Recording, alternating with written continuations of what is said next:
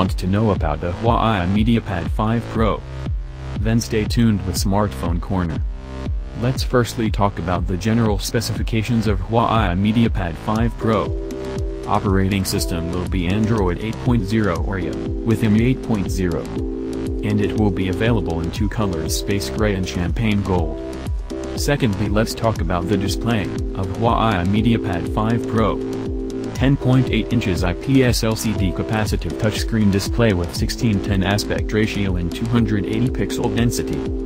And some sensors are accelerometer, proximity sensor, gyroscope, compass and fingerprint sensor. Thirdly, let's talk about the processor and the RAM of Huawei Mediapad 5 Pro.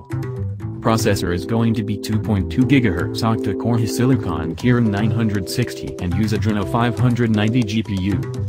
Whereas the RAM will be 4 GB, and, fourthly, let's talk about the camera of Huawei Mediapad 5 Pro. Rear camera will be 13 megapixels with LED flash, and front camera will have 8 megapixel, with auto HDR feature. Fifth, we will talk about storage of Huawei Mediapad 5 Pro.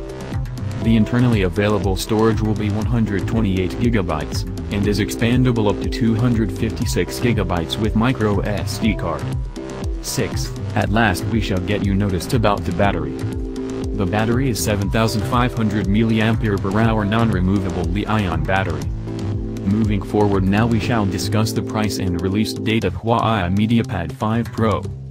The expected price is $370, that is 24,000 Indian rupees, and the release date shall be around April 2018. And finally, we shall talk about the overall score and alternatives for Huawei Mediapad 5 Pro.